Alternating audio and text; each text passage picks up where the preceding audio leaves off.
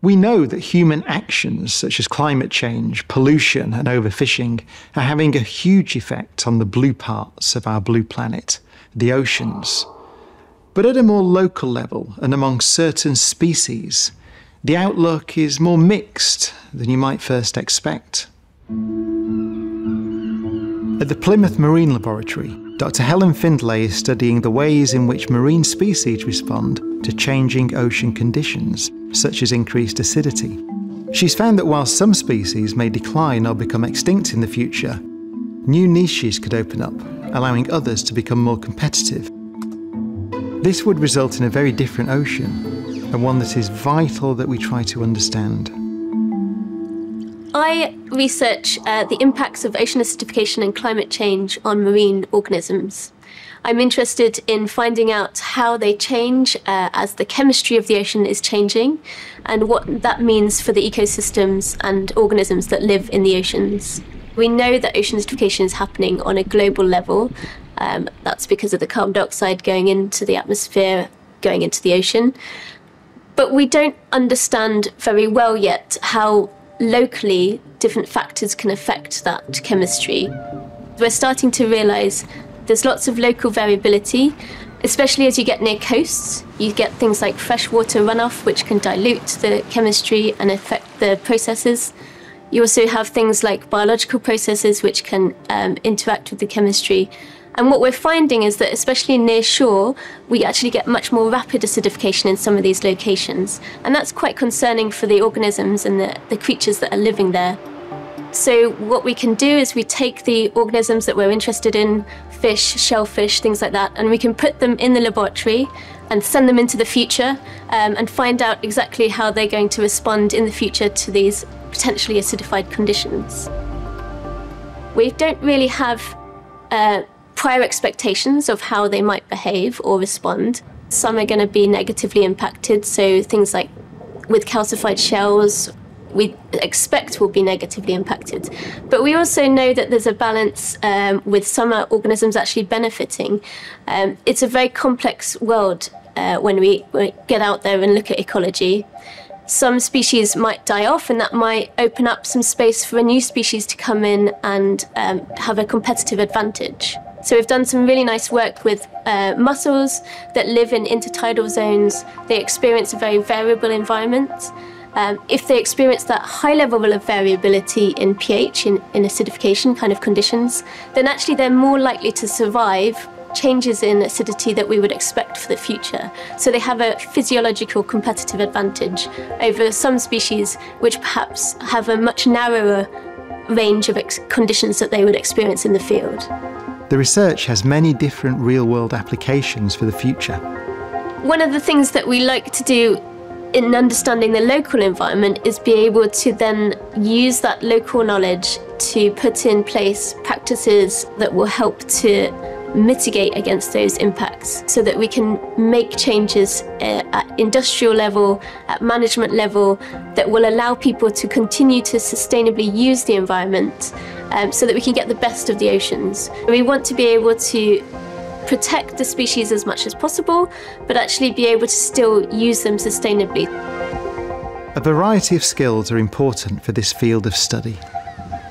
I think anyone that's passionate about the ocean or just understanding the world would be really great to come and do marine science or science in general.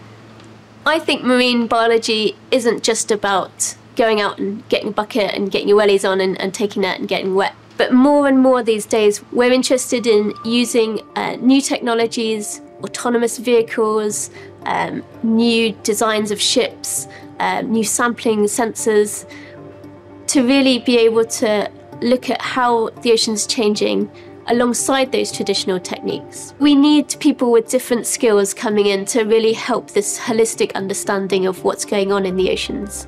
And we can come from that at different angles. You don't have to have come from a kind of traditional biology background. You could come into marine biology from a digital background and be able to use those digital skills to help visualize what's changing, to develop models, to use sensors technology. What subjects should you be studying at school? If people who are interested in studying marine biology, I would suggest doing biology and at least one other science, as well as maybe maths, if they're happy to do that, would be the best sort of subjects to cover. Also things like geography are really useful. But again, you can come from different backgrounds. So if biology is not necessarily your strong point, but you were to do chemistry or physics, then there's room to really bring that into the understanding of marine biology and marine science more generally as well. We've found here at Plymouth Marine Laboratory that in the last 5 to 10 years, we've had some really great apprenticeships come up straight after school or straight after college, where they've joined as members of staff, and they've been able to develop on the job to become really good technicians, really good marine scientists in their own right. What does your research tell us about the migratory patterns of marine species?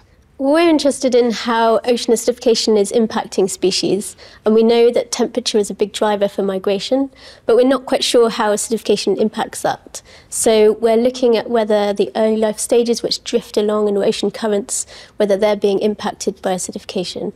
And what we're finding is that they're very vulnerable, those early life stages. Are there any species that will benefit from these changes?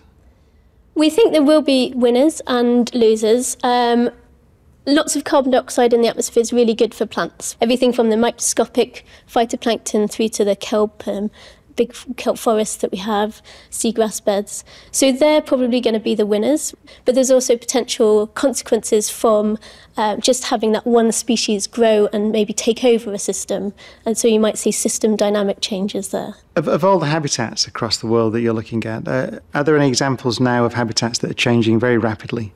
Yeah, we see a lot of regional variability. So one of the places that's a really classic example of ocean acidification actually being attributable to a change in a socioeconomically valuable resource. On the west coast of the US, the United States, we have upwelling of deep waters, and they're much more acidified than the surface waters. Then what we're starting to see is that this acidic water is encroaching on the oyster shell fisheries, and that hatcheries are not able to grow the oysters the way that they used to. So now they're actually either having to move the hatcheries to new locations or monitor the water that's coming in so that they actually only provide seawater from those sites at certain times when they know that the pH is the right pH to be able to allow the larvae to survive. Well, thank you, Helen. You're welcome.